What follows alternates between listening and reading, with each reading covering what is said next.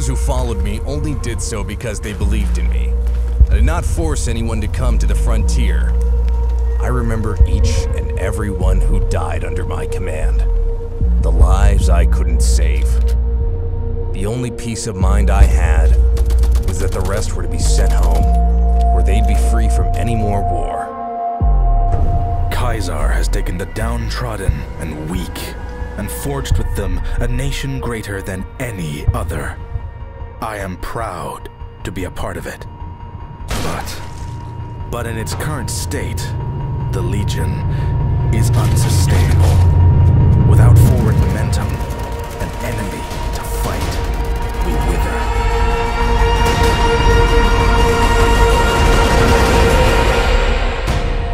My mission now is to restore those rights. To rebuild the grand old world cities. It can be done. Shady Sands, New Canaan. It just requires the will.